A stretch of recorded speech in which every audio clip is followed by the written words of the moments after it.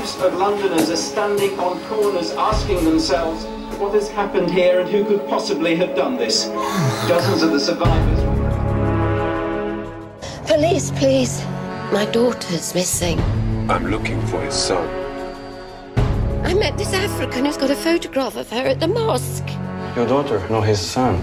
Police believe they're dealing with Britain's first suicide bombs. She's been converted. I don't know what's going on. I'm really scared.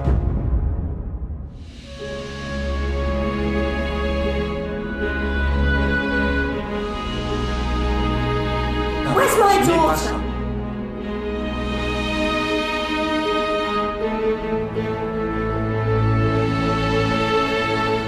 What's he been saying?